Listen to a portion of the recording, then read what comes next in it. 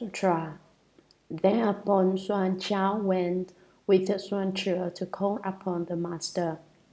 On arriving, he circumambulated the master 3 times, shook his staff, and stood in front of him.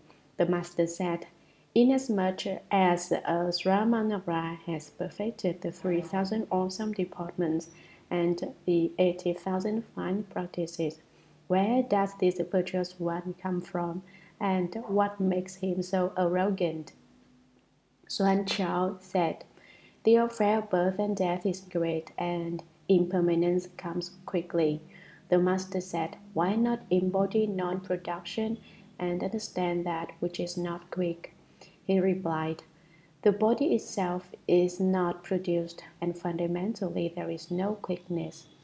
The master said, "So it is, so it is." Commentary. When the two arrived at Tao Tzu, Hsuan Hua marched around the Sixth Patriarch 3 times, powdered his tin staff into the ground, and stood there as if angry. The Sixth Patriarch politely asked, "How did you get here, and why are you so obnoxious?" "One who has left home has perfected the 3,000 awesome deportments and the 80,000 fine practices, and yet you didn't even bow to me." There are 250 deportments for each of the 4 body postures: standing, sitting, walking, and lying down. These 1,000 compartments multiplied by the past, present, and future make 3,000. There are actually 84,000 fine practices.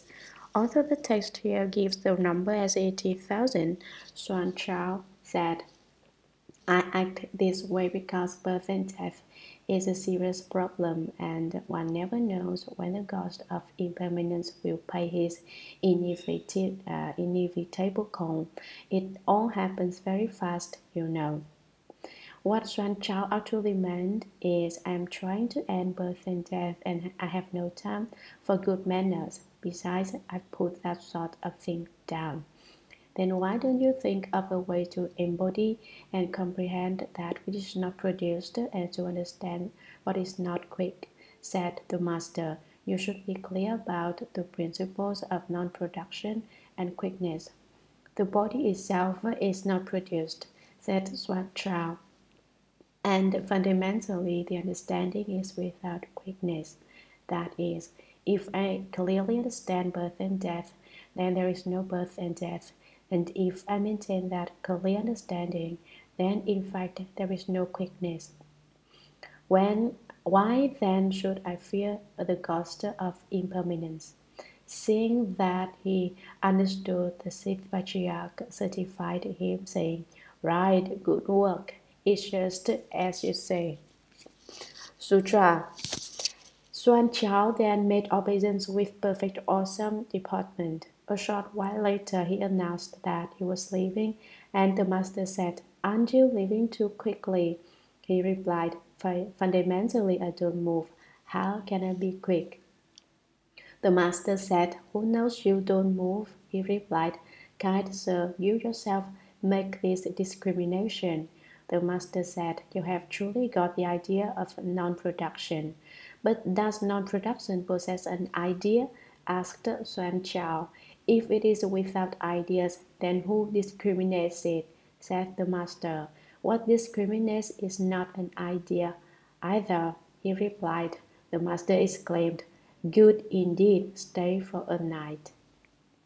During his time, he was called the One Enlightened overnight, and later he wrote the Song of Certifying to the Way, which circulated widely in the world.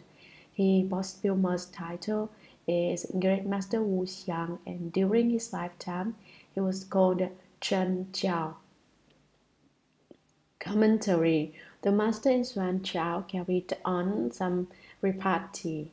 "Your eloquence indicates that you have truly understood the idea of non-production," said the master. "How can non-production have an idea?" Hsuan Hua replied. "Without ideas, who could discriminate it?" said the master. Hsuan Hua said, "Although there is discrimination, It is not done on the basis of the mind's ideas. It is not the intellect engaging in intellection which discriminates. Rather, it is the Buddha's wonderful observing wisdom which has no need to resort to the process of reasoning and which yet knows everything. Therefore, what discriminates is not an idea either. You're absolutely right, said the master. Hsuan Hua stayed one night at Nan Hua Temple and became enlightened, so everyone called him the one enlightened overnight. Later on, he wrote the song of certifying to the way, which I am sure you all know. It begins, have you not seen the man of the way who has cut off learning and in leisure does nothing, who does not reject false thinking or seek reality? For him, the real nature of ignorance is the Buddha nature, and the empty body of illusion is the Dharma body.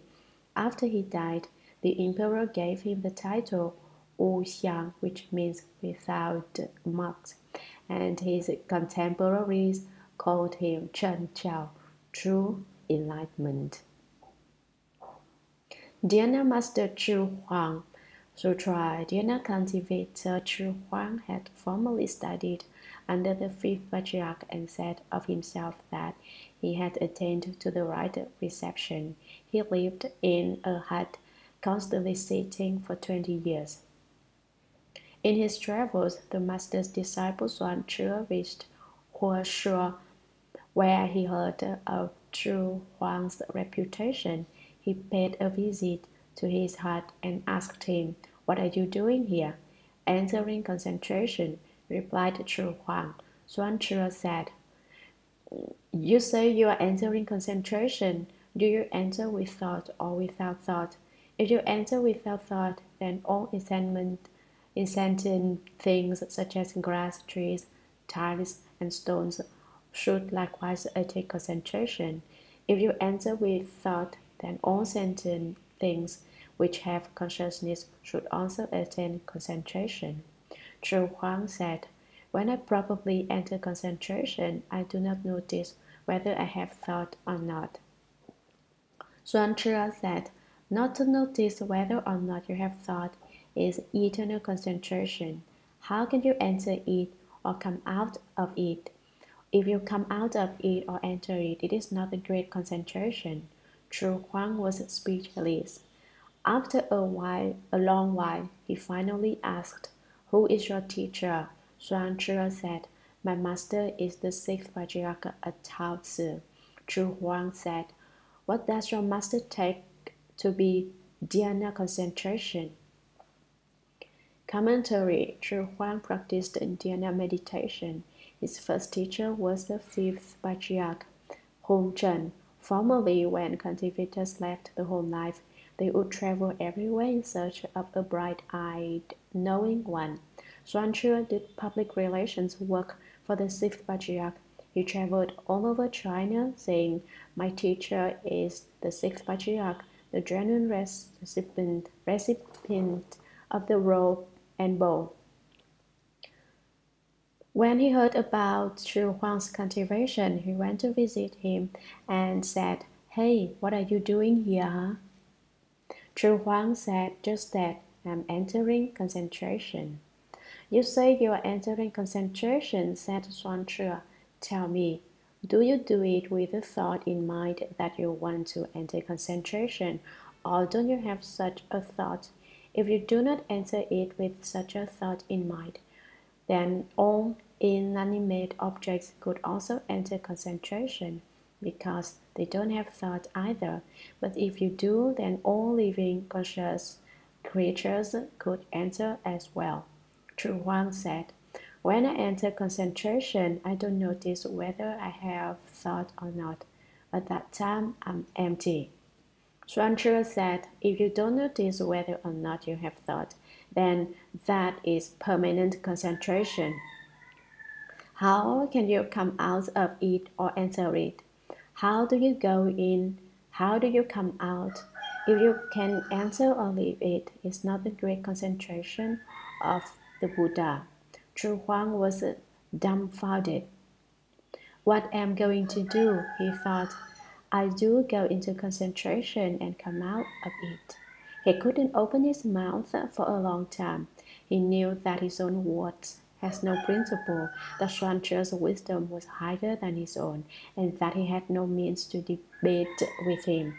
Finally, he asked, "Who is the teacher? Your eloquence is superb. Surely your master is even more clever than you. Who transmitted the Dharma to you?" "My teacher is the Sixth Patriarch, the abbot of Nan Hua Temple in Taozi," said Hsuan Hua.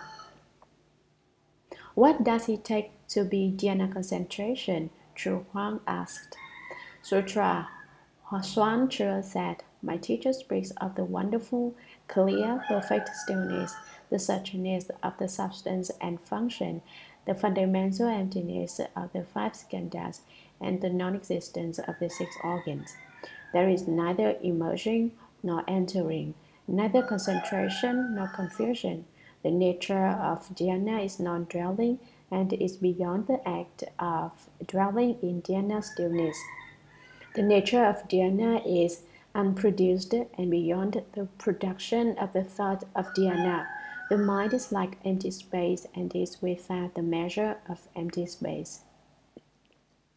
Commentary. The Sixth Patriarch says that the original nature is wonderful, clear, perfectly still, and unmoving.